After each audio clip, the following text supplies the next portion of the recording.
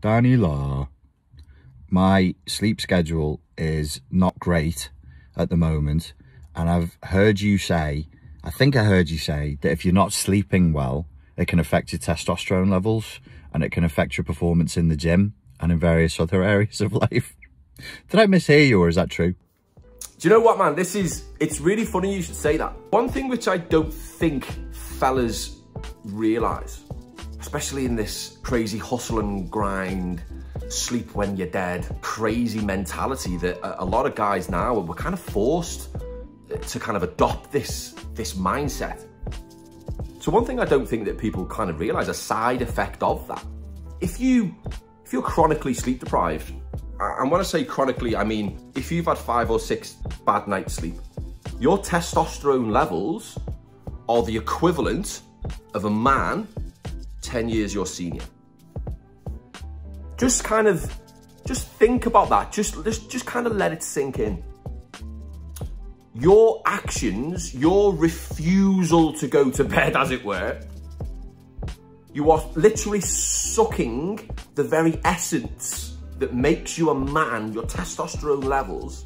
You are actively choosing to lower them, which in turn, as you've quite rightly said, you don't feel you're not getting the results that you should be getting in the gym.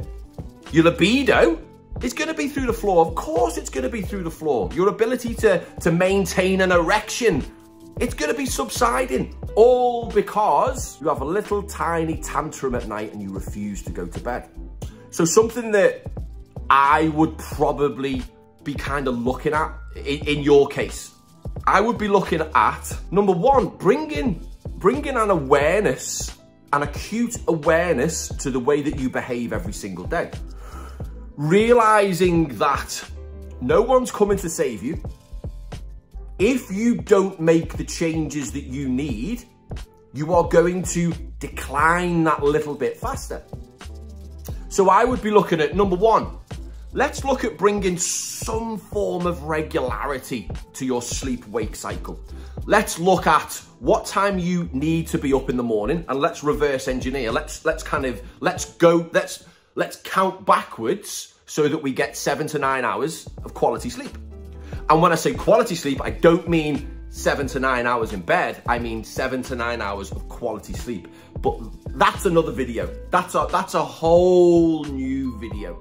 So we're looking at regulating your sleep-wake cycle. 7 days a week. Regularity is key.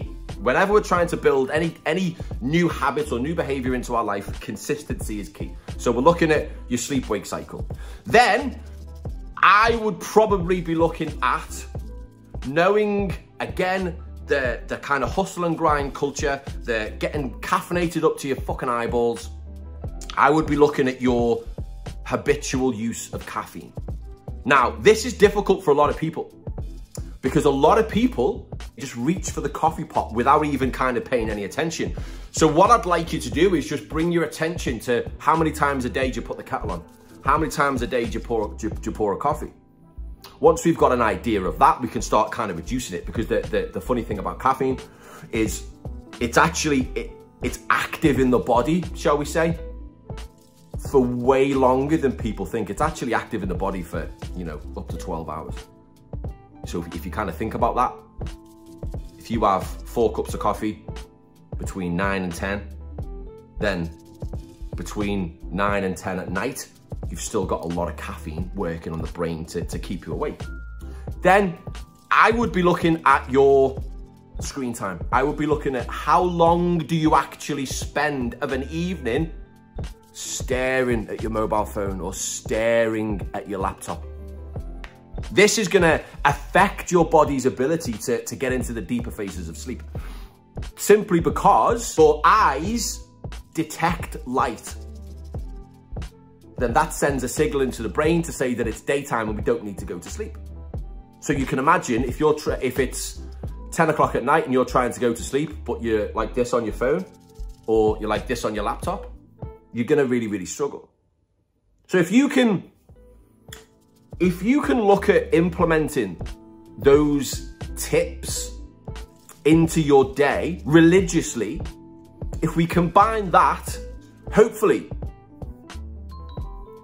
if you can implement those 3 simple lifestyle changes, you will quite quickly begin to feel better. You'll feel better in the gym. Your libido will start to come back. All round, your sense of self, your sense of being, your sense of purpose will all massively increase. Hopefully, hope that helps, man. Do you know what?